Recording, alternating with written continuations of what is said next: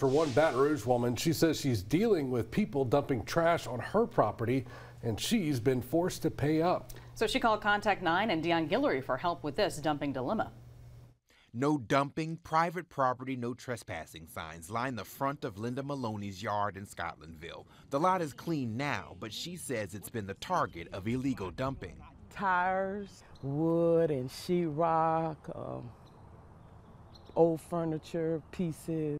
These pictures show how bad it can get. Large piles of trash, from boards and wood to old furniture to tires stacked on top of each other. It's like a neighborhood area dumping spot.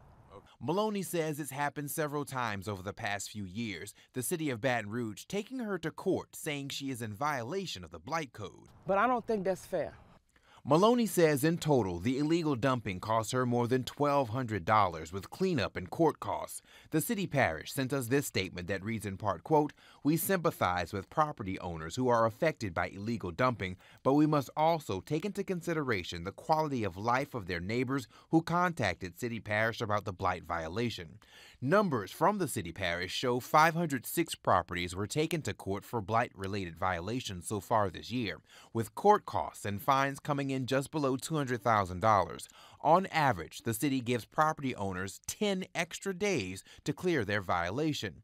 The city's Office of Community Development does have a program to help develop vacant lots to prevent illegal dumping. Maloney says she's trying to find the money to put up cameras and reinforce the fence. Until then, she's worried about the illegal dumping piling up more fines. It's depressing.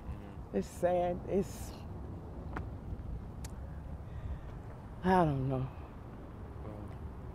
It's terrible. It's terrible. It's almost like a penalty, like I shouldn't own it. The fear of more violations has her thinking about dumping her family's property on someone else.